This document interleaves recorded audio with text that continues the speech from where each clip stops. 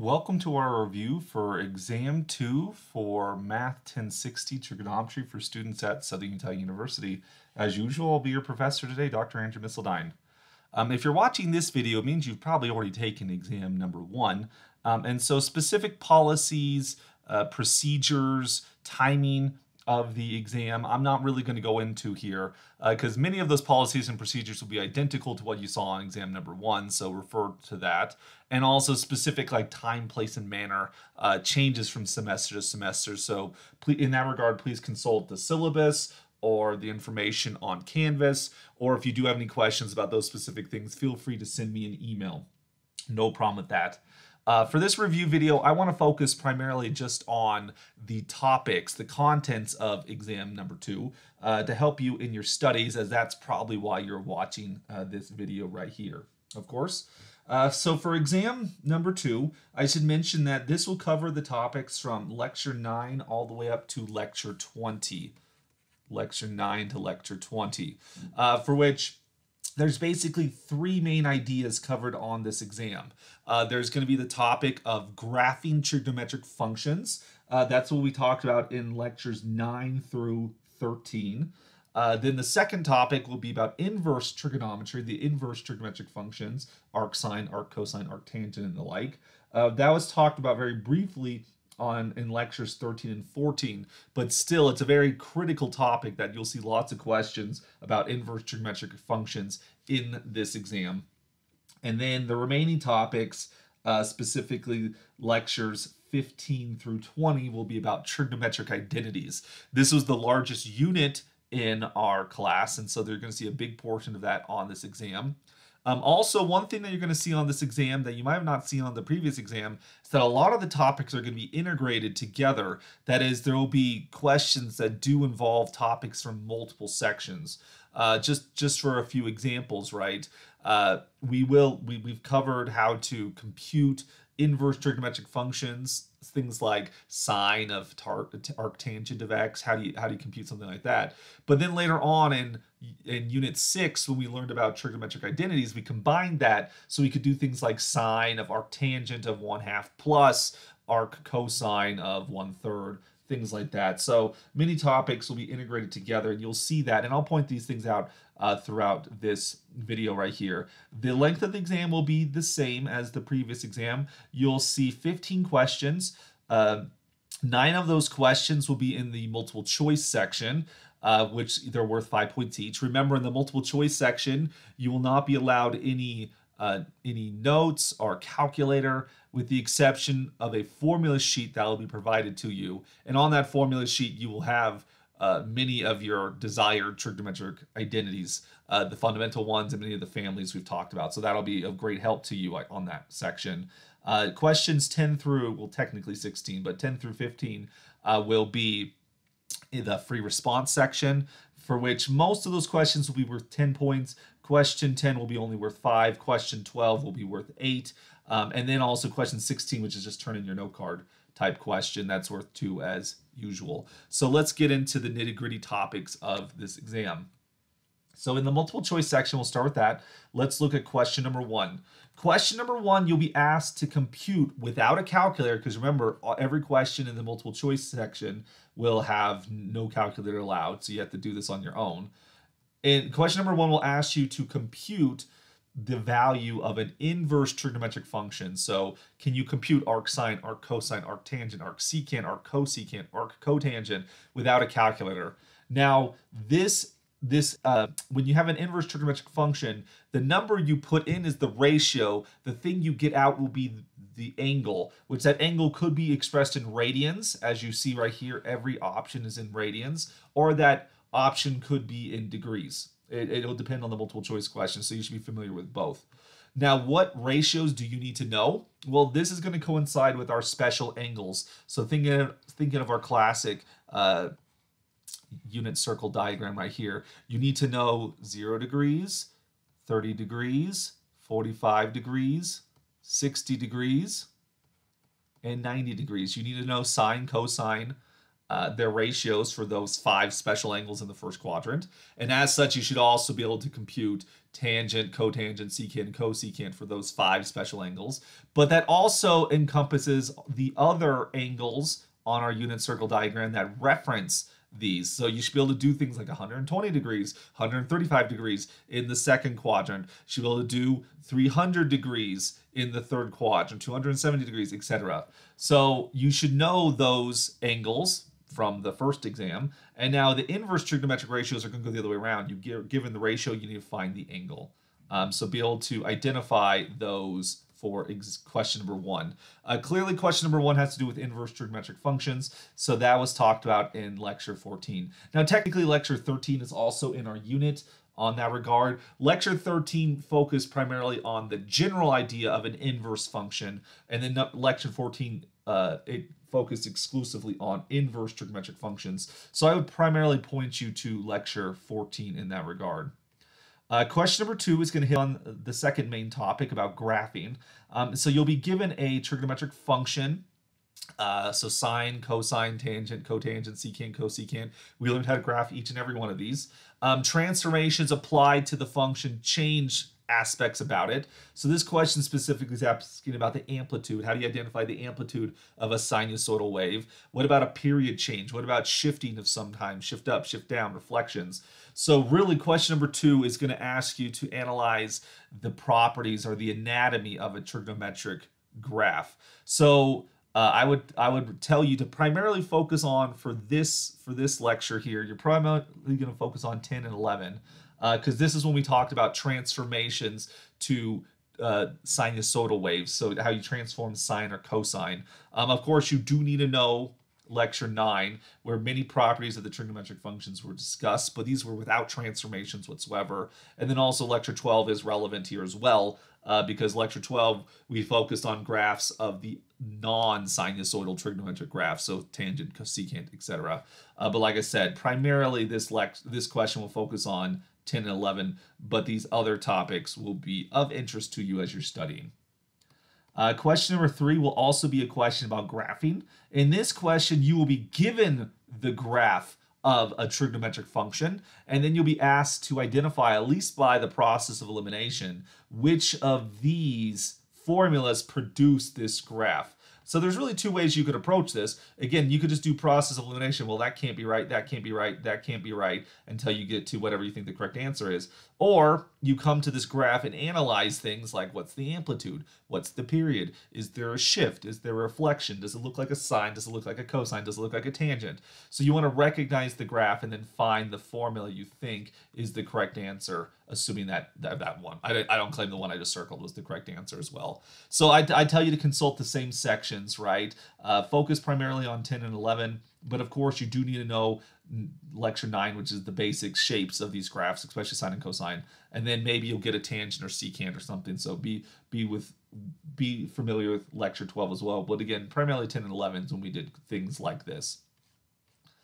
Question number 4, which is the last question of the first page of the multiple choice section. In this question, you'll be asked to compute sine, cosine, tangent, secant, cosecant, or cotangent for an angle which is a multiple of 15, let's just say it that way. Because again, with that unit circle diagram we drew earlier, you should know multiples of 30, you should know multiples of 45 pretty well, right? So 0, 30, 45, 60, 90, and then continue on in that direction, 120, 135, you get the idea. Keep on going in that direction.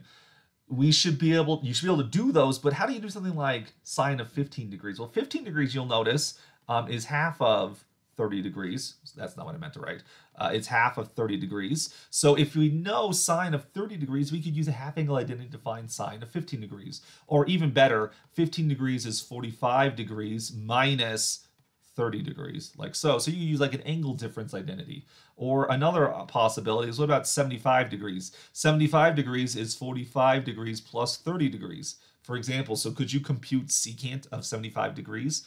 Absolutely, because you could compute cosine of 75 degrees using the angle sum identities. And so that's how this is going to work. There's going to be these memorized angles. You need to know sine of 30, 45, All of these angles we talked about on question number 1, you need to know all of those. Those need to be memorized because you won't have notes that allow you to do those things. At the very least, remember how to reconstruct this unit circle diagram on the fly, right? You think of your hand, right? You have your 5 fingers. Oh boy, that's a great drawing there. Think of your fingers, right? And you have 0, 30, 45, 60, 90, right? Those are the 5 special angles in the first quadrant. And remember the pattern, for cosine, it's going to go 1, root 3 over 2, root 2 over 2. You get the idea. Remember that pattern.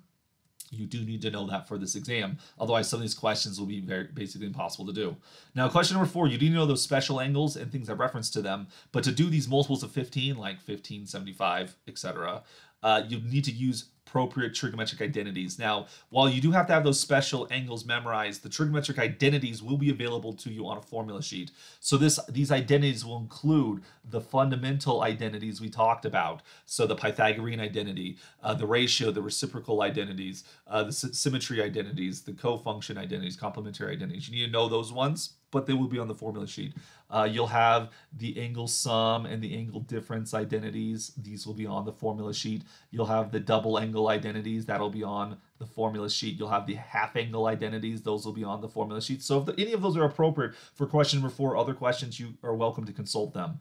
You will also have the product to sum identities. You'll have the sum to product identities as well. Those ones are very difficult to memorize, but those, no worries, those will be on your formula sheet. So combine those with the special angles you memorize, and you could be able to do something like number 4 without a calculator whatsoever. So moving on to the next page in the multiple choice section, you got question number 5. You'll be asked to identify, basically some more properties of trigonometric graphs. Particularly lecture 9 and lecture 12 will be very important here.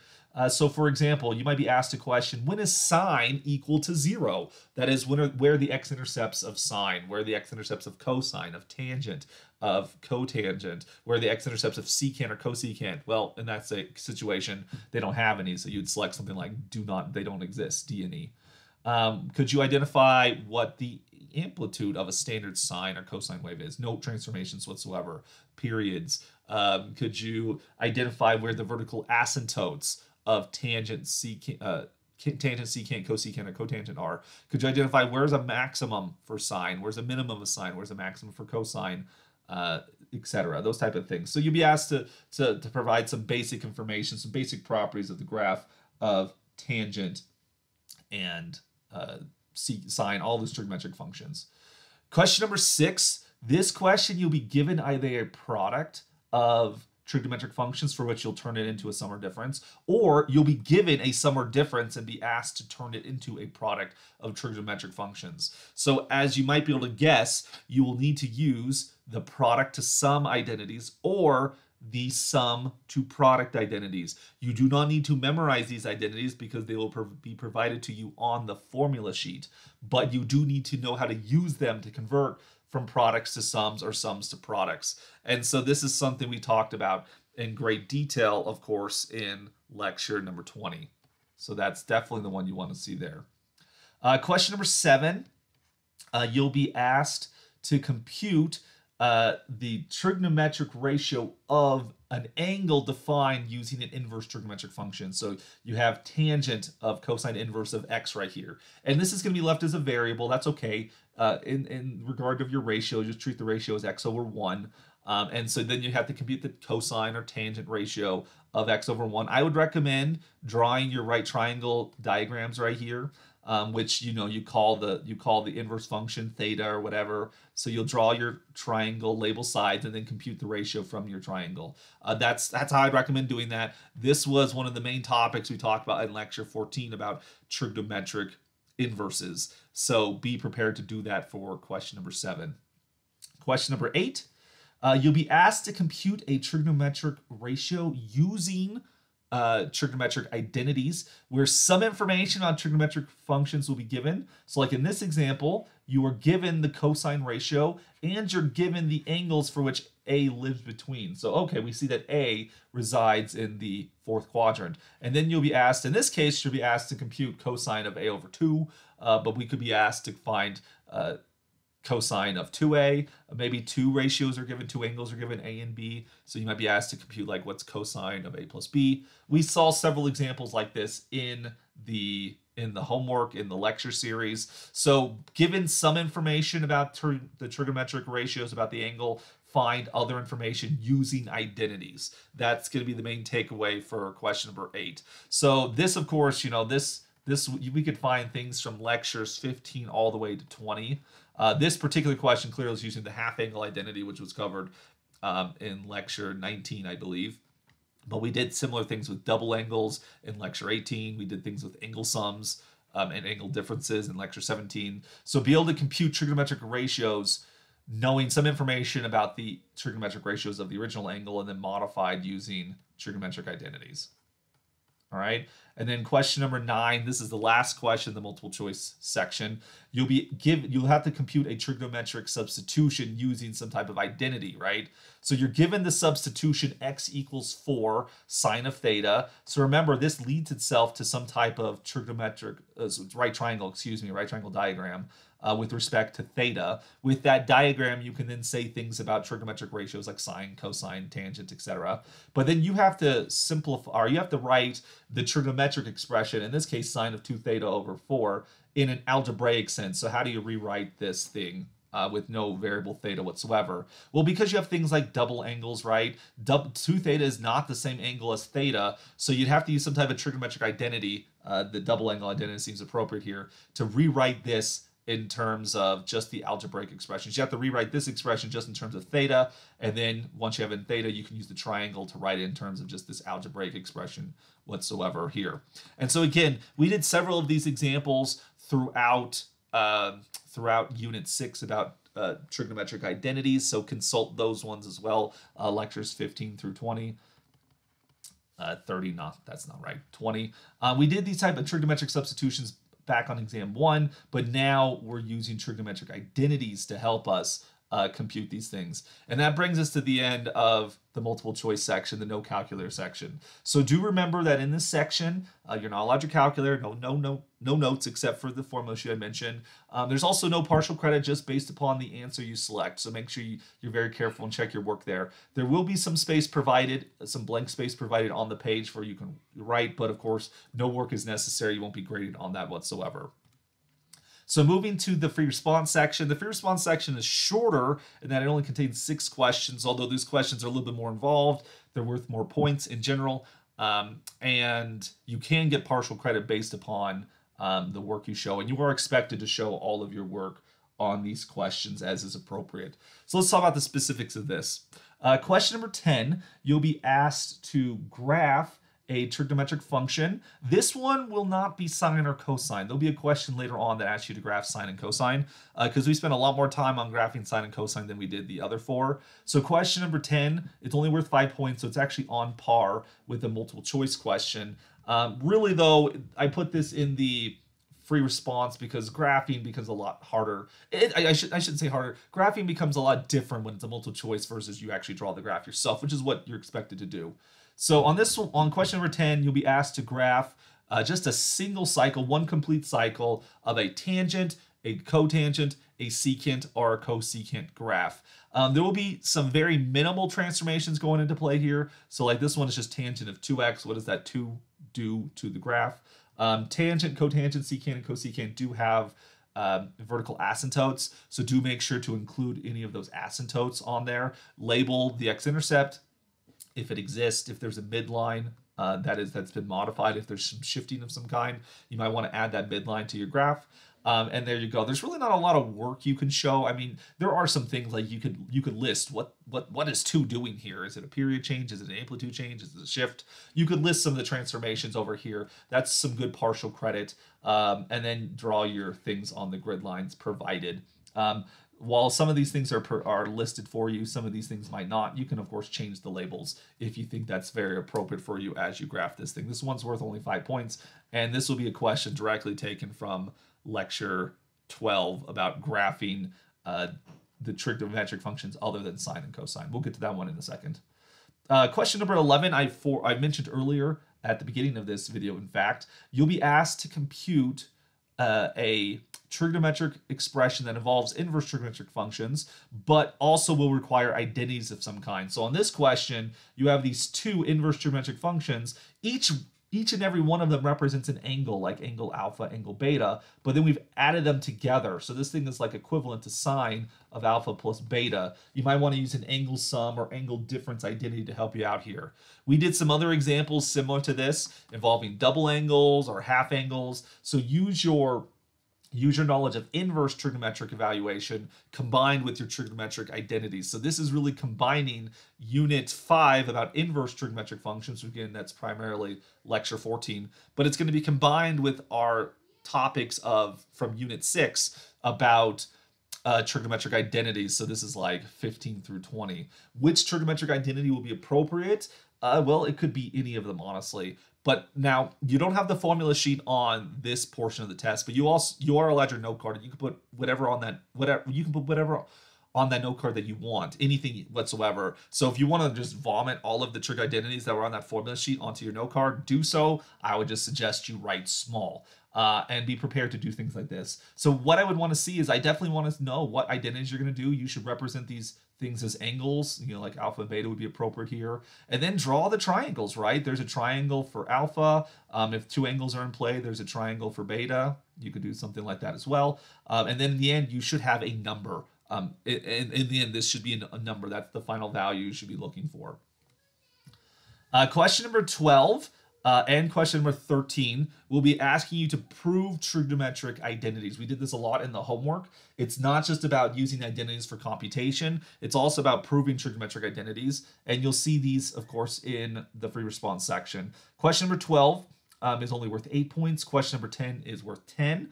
Question number 13 is worth 10. And that's because on par, 13 will be a harder question than number 12. And I'll explain why. When it comes to question number 12, you will only need the fundamental identities to prove this thing, right? Only the fundamental identities will be necessary, none of the more exotic ones. So again, the Pythagorean identities, symmetry, complementary, ratio, reciprocals will be what you see here. You see, of course, with the angles, all of the angles in play are theta, so you probably wouldn't need the symmetry. Symmetry comes into play if you have a negative angle. You probably don't need the complementary ones either, because that's if you take like 90 degrees minus theta. So probably you can get away with just the Pythagorean identities. Maybe. I don't see any squares, so I don't suspect any type of Pythagorean identities necessary. Maybe just reciprocals and ratios, what have you. But remember the tips we've learned about proving trigonometric identities. Some of the important ones I'll mention right here. Start with the left-hand side, or you can start with the right-hand side if you think it's more complicated. Pick the more complicated side. And then doing, equality after equality after equality, end up with the right-hand side. That's what I should expect to see. If I see like a stack, you're doing you're working on the two sides simultaneously, that's a big no-no. That would forfeit most of the points on this question, potentially all of them. So don't do that. Remember, you can use algebraic things like FOIL, distribute things, clear denominators, multiply by a conjugate. Algebraic stuff is useful here. If you get stuck, you can switch everything to sines and cosines. Admittedly, that one's already there. But go back to the principles, the tips that we gave in lectures 15 and 16 here in our lecture series. There's a lot of tips given about proving trigonometric identities. That's what you're going to see, and that's what's going to be expected on question number 12. Question number 13 is going to be the same basic idea where you're asked to prove a trigonometric identity, but in addition to the guidelines and principles that you need to demonstrate from question number 12, you'll also need some of the more advanced identities like you look here, there's this cosine squared of theta over 2. That tells me that maybe a half angle identity would be appropriate. There's also a sine squared over here, maybe Pythagorean identity or half angle identity could be useful there, maybe. You have to go from theta halves to theta, so I would think the half angled identity would be appropriate. So can you prove trigonometric identities that use the more advanced trigonometric identities, like angle sum and difference identities, product to sum, sum to product, half angles, double angles, all of those angles we saw there. So really, I will list again lectures 15 and 16, because you do need to know the principles, the guidelines of proving trigonometric identities, but you also need to know those identities, those more advanced identities we introduced in lectures 17 through 20. And again, these things could be listed, of course, on your note card. that's okay, but you'll have to use them to help you out here. And that's why this one's worth a little bit more points, because there's a little bit more going on question number 13. So that's going to be the second to last page. You're going to be asked to prove two trigonometric identities. Then the last page of the exam will be about graphing.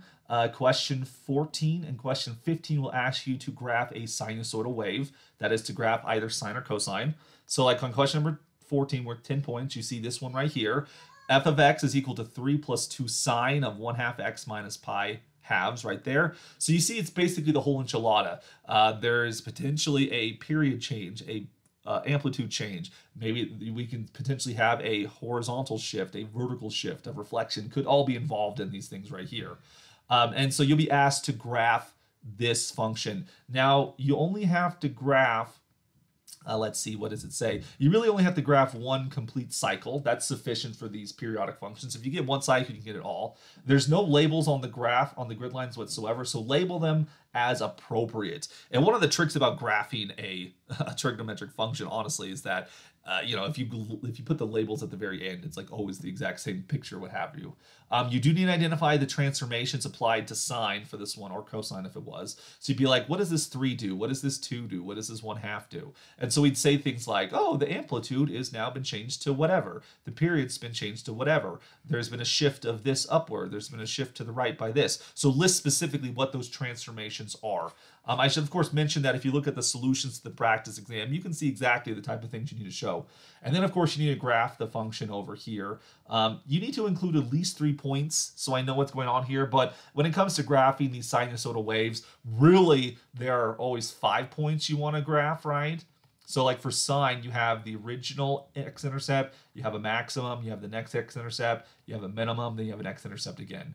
And so that's your typical sinusoidal cycle there. So you do that. For cosine, of course, you start at a max, then you get an x-intercept, then you get the min, then you get an x-intercept, then you get the max again. So really, there's like 5 points you really should be including. I'll put it as a minimum of 3, but if you really want to get full credit here, you should be shooting for 5 to make sure your graph looks pretty good. All right.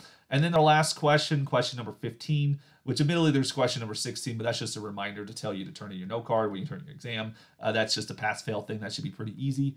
But question number 15 will ask you to ask you to graph a trigonometric function. This one will seemingly look harder than question number 14, but that's because we need to first simplify this thing and then graph it. So using trigonometric identities, again, like the Pythagorean identity, double angle identity, etc. So using all of those identities, for which, again, the identities we talked about in lectures 15 through 20, using some type of identities, which you probably have these on your, either have them memorized or have them on your note card, using some type of identities, you can simplify the thing, and then it'll simplify to be something like you saw above. It'll look like, worst case scenario, y equals k plus a sine or cosine of, say, b, I'll write it this way, x minus h over b, something like this. Again, sine or cosine, worst case scenario, you get something like this. But then you can graph this using the techniques you saw, the same techniques used in number 14. Now, the thing is, this one, once you've simplified it, won't be as complicated as you saw on question number 14. So you won't see like every possible transformation in play here.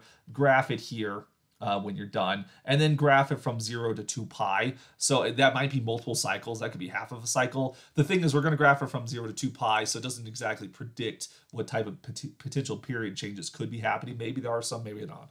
So in terms of graphing, this will be an easier graphing question, but you do have to use identities to simplify it first. So you do need to know the principles of graphing. It will be a sine or cosine, of course. So you're going to be we learned how to graph those in lectures 9 through 11. It'll be an easier graphing question, but you do have to use the identities to simplify it. Question number 14 will be the most challenging graphing question possible here, and it will be sine or cosine. So again, be able to graph something as complicated at the end of lecture 11. So lecture 11 is really where it's at. We build up to these more complicated graphs at the end of number 11. So that's what you should be able to do. All right, so that finishes exam number 2. That finishes the free response section as well. And so hopefully this gives you a good idea of the topics that are going to be expected for this exam. Please consult the other review materials that you have available to you for this course. And of course, if you have any questions whatsoever, feel free to ask me. I'm here to help you as much as I'm able to do so. Best of luck on this exam, and I'll see you next time.